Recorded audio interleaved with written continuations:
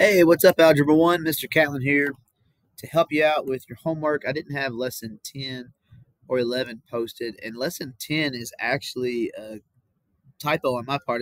That's the warm up we did on Tuesday. So I'll still go over it just for those that might still need help. Just real quickly, though, I'm not going to spend a lot of time on it. So this will be lesson 10 and lesson 11. But lesson 10, real fast, it's a linear equation. You've got your y-intercept, you've got your slope. So the 8, that's what that is. The 8 is the y-intercept. The -2 is the slope. If you go down 8 over 4, down 8 over 4, that's your slope. When you simplify that, it gets -2. So that's your slope. And then the last part kind of led into the lesson where we started to look at the x-intercept. Like, where does it cross? Well, it crosses at 4, 4, 0. And how does this relate to the equation? Well, this is the 0 of the equation. We know it's the 0 of the equation because 4 is the x that we can plug in to get a y that equals 0. So it's the 0 of the equation. If we put 4 in that spot right there, well, 2 times 4 is 8, and 8 minus 8 gives us the 0 for y. So that's why it's the 0 of the equation. That's what x-intercepts are on quadratics, too. We use that idea on lesson 11. As I told you, I was going to go through that one really fast. So on lesson 11, we started to graph these using the two in factored form. So they'll give it to us in factored form, and without using Desmos calculator, because you're not going to have your Chromebook for the test, you need to be able to graph these on a graph. All right, so let me show you how that's done. First of all, it says, what are the x-intercepts of the graph representing f? We know that the x-intercepts, when it's in factored form, are when each of the factored versions equals 0, the zeros of this particular function. So x plus 4 and x minus 2, when will they equal 0? Well, for this one, x would have to be 2 to make that work. And for this one, x would have to be -4 to plug in for x and make it equal 0. So these are also our x-intercepts and our zeros of our function. So we know that this is going to cross at 2, 0 and -4, 0. So those are our x-intercepts and -4, 0. What are the x and y coordinates of the vertex? That's a little bit tougher to find because we found out, let me go down here so I can draw it. We know that it's going to cross here at 2, 0, like we showed, and 1, 2, 3, -4. We know that it's going to be a parabola. Now, the parabola might do something like this, right? Or maybe it does something like this. Or maybe it's not as steep. Maybe it's a little flatter like that. We don't know, but we do know that it's going to hit those 2 points, and we also know that it's symmetrical.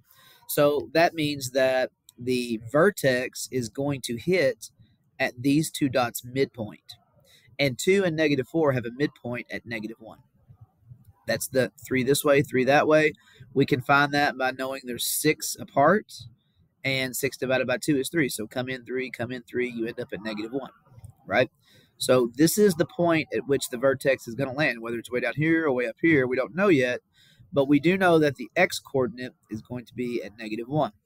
Now, to find the y-coordinate, all we have to do is plug our x-coordinate that we know the vertex is going to land at into our function for x, because that's what our function does. It spits out y's when you plug in numbers for the x. So we're going to replace x's with our known vertex value for x, which is -1, which will be halfway between the two x-intercepts. So I've got -1 in x's place, -2. That's the first part. And we're multiplying that by -1 plus 4. Okay, notice what I did there. I replaced the x's with -1s. And -1 minus 2 is -3. And -1 plus 4 is a +3. So when I multiply those two things, I get a -9. That is the place of my vertex. So my vertex is going to be back 1, down 1, 2, 3, 4, 5, 6. Okay, I need to count by 2's on the y-axis, right? I think I'll be okay to count by 1's here. So 1, 2, 3, 4. I can count by 1's on the x-axis. 1, 2, 3, 4, -5.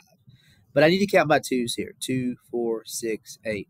We'll call this -10, 2, 4, 6, 8, 10. That way I can fit my 9 in here. All right, so we know we're going to go back 1, down 9, That would be right there. We'll make that. That's our vertex.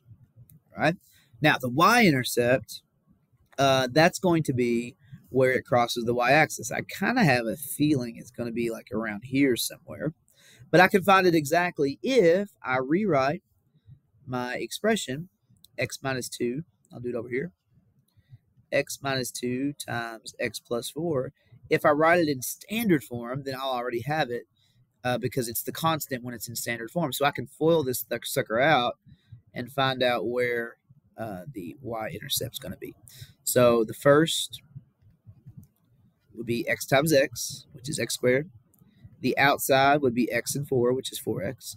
The inside, negative 2 and x, that's going to be negative 2x. And our last is negative 2 and positive 4, which gives me negative 8.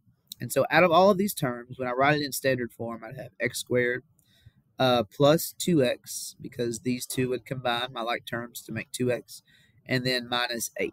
So my constant here is negative 8. That's where it's going to cross, kind of where I thought it was going to be. There is my y-intercept. My y-intercept is at 0, negative 8, which I'm notating down here. And here's function f. This is what it looks like. I'm just going to sketch it. Bottoms out right there. Vertex. It comes back up. And there we go. That is my f of x. And there's your help for lesson number 11. Guys, have a great day. And we'll see you hopefully back in class tomorrow.